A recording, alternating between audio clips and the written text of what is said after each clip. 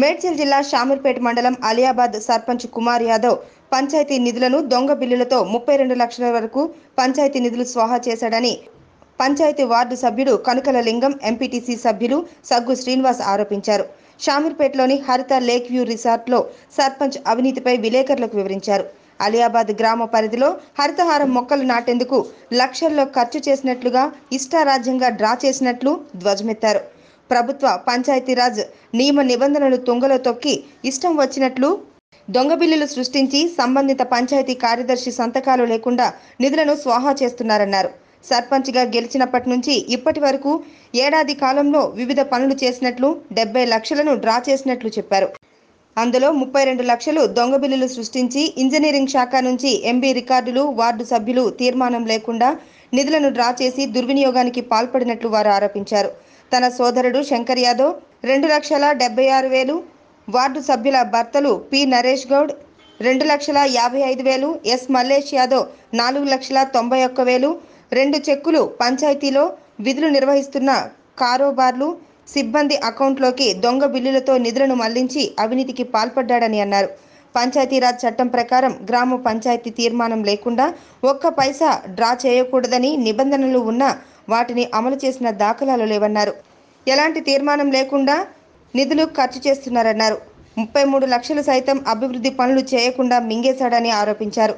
సర్పంచ్ కుమార్ యాదవ్ అంతులేని అవినీతికి పాల్పడినట్లు తమ వద్ద అన్ని సాక్ష్యాధారాలు ఉన్నాయని, తాము ఎక్కడైనా నిరూపించేందుకు సిద్ధంగా ఉన్నామని చెప్పారు. అలాగే వ్యాపారులతో కుమ్మక్కై వారిని ప్రోత్సహిస్తూ ఏర్పాటు చేసినట్లు చెప్పారు.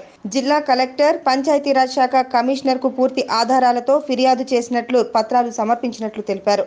ఉన్నతాధికారులు తక్షణమే స్పందించి అవినీతిపై న్యాయ విచారణ జరిపి నిధులను రికవరీ చేయాలని డిమాండ్ చేశారు. ఈ విషయంలో సంబంధిత అధికారులు నిర్లక్ష్యం చేస్తే జిల్లా కలెక్టర్, మండల కార్యాలయం వద్ద పెద్ద ఎత్తున ప్రజలతో కలిసి ధర్నా కార్యక్రమాలు చేపడతామని పేర్కొన్నారు.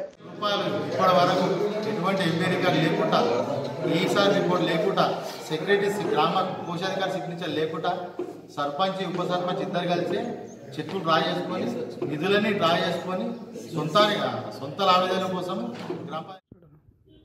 అలియాబాద్ గ్రామ పంచాయతీ, నేను గ్రామ పంచాయతీ వార్డు నెంబర్ 1వ వార్డు నెంబర్ను, మా అలియాబాద్ సర్పంచ్ గురుకుమార్ యాదవ్ చేసిన నిధుల దుర్వినియోగం కోసము నేను సమాచార చట్టం హక్కు ప్రకారం సమాచారం తీసుకున్న తర్వాత అందులో 5 నెలల కాల వ్యవధిలోనే 71 లక్షల రూపాయలు డ్రా చేయడం జరిగింది.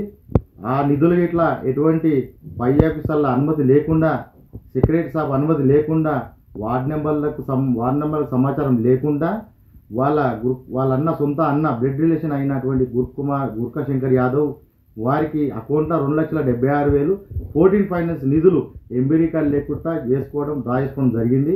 అదేవిధంగా వార్డు నెంబర్ అయినటువంటి 2 వార్డు నెంబర్ల భర్తలు అకౌంట్లకి ఇట్లా వేసుకొని ఈ ఇంచుమించు 8 లక్షల రూపాయల అమౌంట్ నిధులు డ్రా చేసి సొంత ఖర్చులకు వాడుకున్న గురుకుమార్ యాదవ్, అదేవిధంగా అలియాబాద్ గ్రామ పంచాయతీలో పనిచేస్తున్నటువంటి కారోబార్లు నరోత్తమ్ రెడ్డి, సుధాకరు, కల్పన అనే ముగ్గురి సొంత అకౌంట్లలో ఇట్లా మినిమం 15 లక్షల రూపాయలు అకౌంట్లలో వేసి అవి ఇట్లా సొంత ఖర్చులకు వినియోగించుకున్న సర్పంచ్ మన అలియాబాద్ గ్రామ పంచాయతీలో టోటల్గా 71 లక్షల రూపాయలు ఈ 5 నెలల కాల వ్యవధిలోనే డ్రా చేయడం జరిగింది.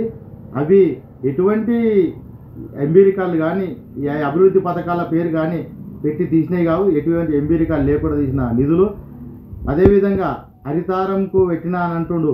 హరితారంకు మినిమం ఒక 32 లక్షల రూపాయలు ఆయన తిన్నట్టుగా నాకు గుర్తించడం జరిగింది. నేను కావున హరితారం పెడితే 40,000 మొక్కలు నాటినని చెప్పుకుంటున్న సర్పంచ్ గురుకుమార్ యాదవ్ కనీసం 400 మొక్కలనైనా చూపెట్టమని నేను అడుగుతున్నా.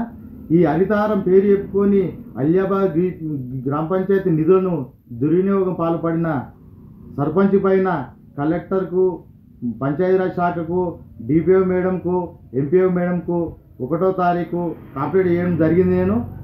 అయితే ఇప్పటి వరకు అధికారులు ఎవరు స్పందించడం లేదు.